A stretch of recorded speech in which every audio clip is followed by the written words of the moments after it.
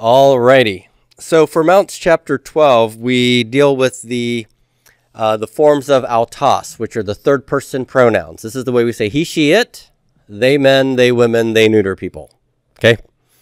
Now, we don't really need to spend a lot of time on this. I really just want to recite these with you because you already know these forms. You've been given them in your lexicon. So let's just walk through the forms of the masculine third person pronoun for he or they, if it's plural. So everybody, autos, autu, auto, auton. So that's he, of him or his, to him and him. Okay, so we went through these type of translation values for I and you. Over here, autoi, auton, autois, autus. All right. What declension pattern does the masculine follow? The second. And all the case endings are the ones you know for the second declension noun logos, right? So this is good. Feminine forms, everybody. Aute, autes, aute, autain. So she, her, to her, her, right? Now, autai, auton, autais, autos. What declension pattern does she follow? It's first declension. And again, these are all the same declension pattern case endings you know. And the nominative one is always zero, nothing in the feminine first declension. And then the neuters, everybody. Auta, autu, auto, auta. Neuters are the same in which cases? Nominative and accusative. Good. And notice that just like the article, we do not have a nu on the end of the neuter singular. Nominative and accusative. Ta, right? Ta and auta. Okay. And then auta, auton, autois, auta. Again, notice nominative and accusative are the same. Notice that dative and genitive, or genitive and dative here, are identical to the masculine forms, right? These are hitting some of the noun rules that we've learned. Okay, so those are the forms of the third person pronouns. So with the handout that you have called the 3 uses of the word autos, what we learn is that autos can function as the third person pronoun, but it also has 2 distinct and important uses in the Greek New Testament. These uses are adjectival. They are adjectival uses. So when they function as adjectives, they will not be functioning as the pronoun that you've learned, and they'll have a different meaning. So I like to use this as a kind of flow chart here for thinking about the possibilities for how autos could be functioning. So your 2 possibilities are, it's either the pronoun or it's the adjective. Okay? If it's the pronoun, how's it going to work? Well, if it's the pronoun, its meaning will be he, she, it, or they, but grammatically there will be no noun for the pronoun form of autos to agree with in case, gender, and number, because pronouns do what? They replace a noun. They function like a noun. Anything a noun can do, a pronoun can do. Noun can be a subject, so can a pronoun, right? So look at this example sentence. Agapo auton. Here is my form of autos, and notice that there's no noun that auton accompanies and agrees with in case, gender, or number, because it is the noun for all intents and purposes. It's a pronoun. I love him. Why is it accusative case? Because its function is as the direct object. Why is it masculine? Well, because the pronoun replaces conceptually a masculine noun. Why is it singular? Because that noun is also singular. Okay? All right. So you know the pronoun use. That's intuitive. What about the adjective uses? When a word functions as an adjective, then that means that it's modifying what? A noun. So in my head, I've got to have some noun that the adjective use of autos is somehow qualifying, modifying. Okay?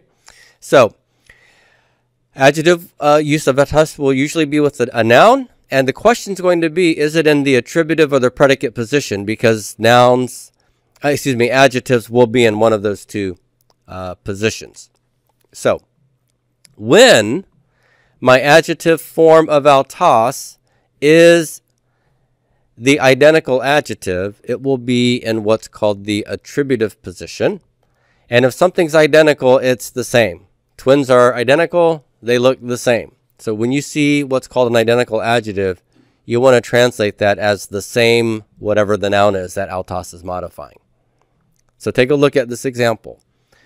Agapo ton auton anthropon. I love the auton man. Now, if you get mixed up and think that that's the pronoun use of autos, you've got some trouble, don't you? Because you're going to try to translate that as I love the him man, which makes no sense. The issue here is that I have an accusative, singular, and masculine noun, and auton is also accusative, singular, and masculine because it's not a noun, it's an adjective. It's modifying this noun. Okay? Now, the issue here is what position is it in? Well, is the adjective auton here, is it articular? Yes, that is what attributive adjectives can do. Attributive adjectives can be sandwiched in between the article and the noun. And so the adjective, when it's attributive, can be articular. And I'm going to translate this as the same man. All right? Now, what determines the case of autos here as being accusative? No, the article doesn't so much determine its case. The noun that it modifies. Remember, attributive adjectives have to agree with their noun in what ways? Case, gender, and number. So if the noun it modifies is accusative, then this has got to be committed to accusative case too. Okay? If it's singular, autos will be singular. If it's masculine, autos will be masculine. All right? So just for fun, you learned gune is woman. The accusative of that word is gunaika. Okay? Gunaika. What would have to happen to ton auton here if it's I love the same woman? It'll be tain, and then auton would become autain. Right? It's got to become feminine, singular, accusative to match gunaika as a feminine accusative feminine singular form. Okay? So you see how that works? It does not mean I love the her woman. Okay? Because this is not a pronoun. Okay. The intensive adjectival use of autos, again, it's functioning as an adjective, is going to be translated as the noun himself, herself, itself, or themselves. Okay? The difference here is going to be that it's going to be in the predicate position, not the attributive position. When a noun is in the predicate position, that situation is going to be that the adjective is anarthrous. The adjective is anarthrous, and it will come either before the noun or after the noun, but it will not have the article. All right? So look at example here, and I'm using agapo, I love, ton anthropon, auton. So here is my noun, anthropon. Here is auton, adjective. Now, if I tried to translate this or assume that auton here is the pronoun, it would mean I love the man, him. Again, that doesn't make sense, right? What is this saying here? Since the auton is functioning as an adjective, it agrees with its noun in what ways? Case, gender, and number. Ton, anthropon, accusative, singular, masculine. Auton, accusative, singular, masculine. But it's in the predicate position because it's anarthrous. Then I need to translate this as the intensive use of the adjective. It's I love the man himself. Okay? And I could also put auton in front of the noun as long as it's anarthrous, and it would be the same thing. Agapo, I love. Auton ton anthropon is still I love the man himself. All right? So that's your little flow chart. So let's take this next handout that you have, and we'll walk through these examples and just practice what we've learned, okay? Okay, so what we want to do is for these sentences, I've given you some of it in English to move quicker and just really drill the points of grammar here.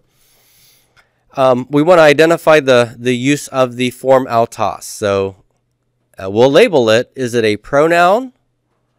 Or if it's an adjectival use, is it the adjectival intensive, or is it the identical adjective? Okay? So, and then we'll translate the rest of the sentences here. So let's start with number 1. I have autos estin ha anthropos. Is the word autos right beside some noun that it agrees with in case gender number? No. So what use of autos might this be? This might be the pronoun. And how would I translate a masculine singular pronoun, autos? So he is the man. Okay? So he is the man. Number 2.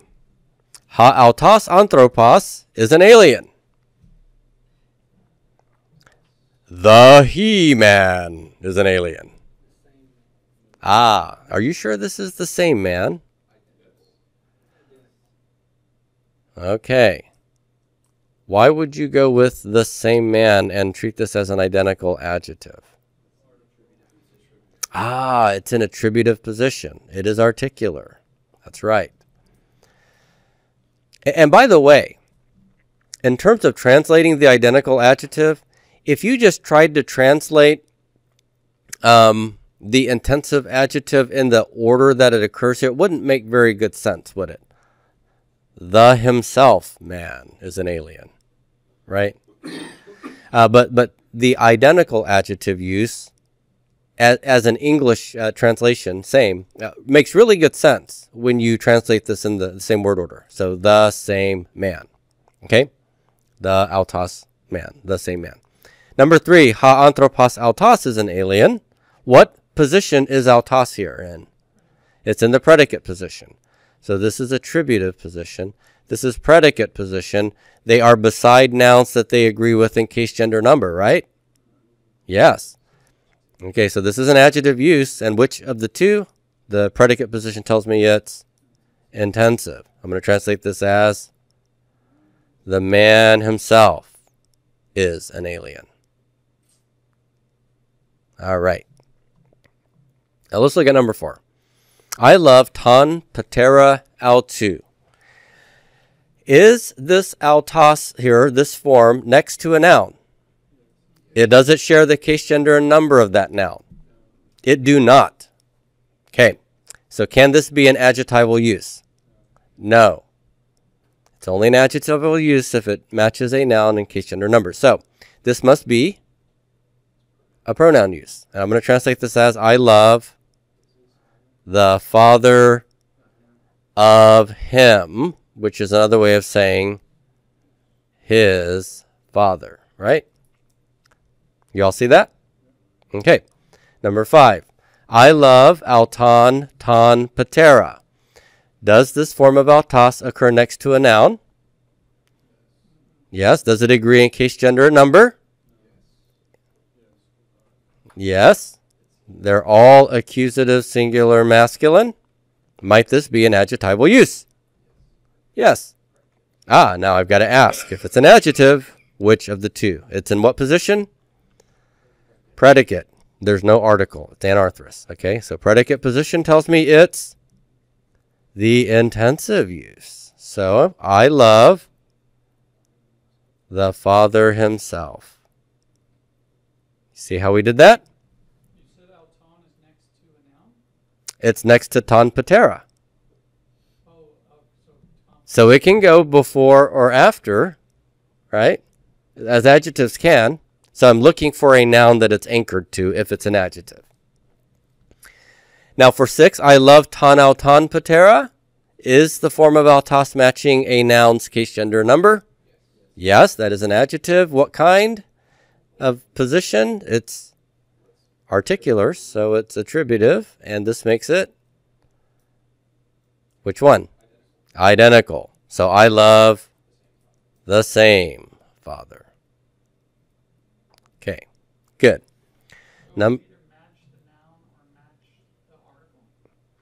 Well, what you're looking for is a noun, okay? Now, the noun will usually have an article, right? But the thing you're looking for is a noun because the function of an adjective is to modify a noun. So if I want to know, is that an adjective? I gotta ask myself, is there a noun that it's next to? And when I say next to, I mean like article noun and then the adjective, or article adjective noun, or adjective article noun. But it's got to be like beside that thing some way. Patera is the noun. What's that?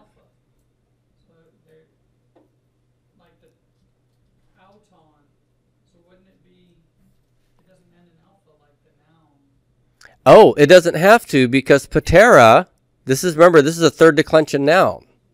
So the alpha in a third declension noun is accusative singular masculine, right? Remember, I mentioned this last week and the week before. When I have adjectives and articles that accompany a noun, the noun might be third declension, but the article is always going to be first or second declension, right? So the declension patterns don't have to match. The gender, number, and case endings have to match. Okay? So ton is accusative masculine singular. Auton is accusative masculine singular. Patera is accusative masculine singular. Okay? All right. Question on that one. Would you ever see it in the second attributive position? So ton, auton, patera? No. Yeah, and if it were second, it'd be ton, patera, ton, auton, right? Yeah. So here you're going to see it sandwiched in between. Okay, real quickly. Number 7, su autos are the light of the world. What am I looking at here? Okay, this is you singular. And autos, is that a pronoun?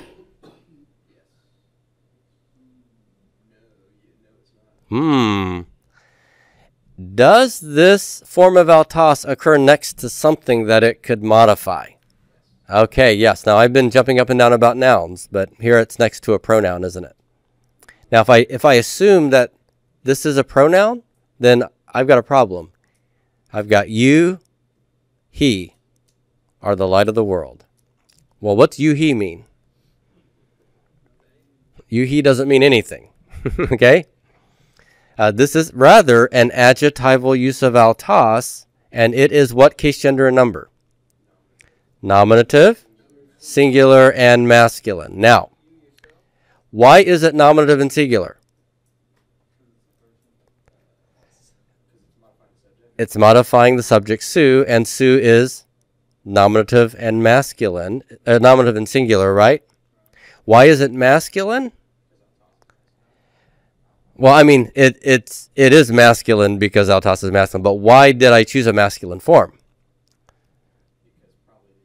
Because the you is conceptually masculine in whatever context I mean it. So I'm looking at Heath. I'm looking at Heath, and I'm saying, Heath, su autos are the light of the world, because I'm talking to a man you. Okay? But if I were talking to a woman, Mary, su aute, number 8, are the light of the world. This is nominative, and it's singular, but it's feminine. Why? Because as an adjectival use, the su I'm talking to is a woman. Okay? Now, here's the question.